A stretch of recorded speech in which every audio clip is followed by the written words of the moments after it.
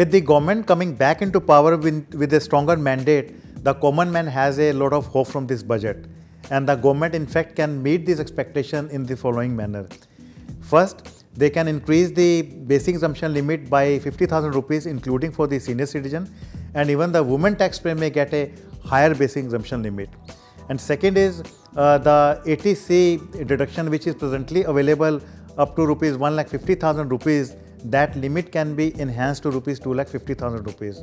And third, for the housing loan interest, presently there is a cap of rupees 2 lakh rupees for a self-occupied property. That limit may be enhanced to rupees 3 lakh rupees. And in case of a lettered property, the set-off provision of rupees 2 lakh can also be done away with.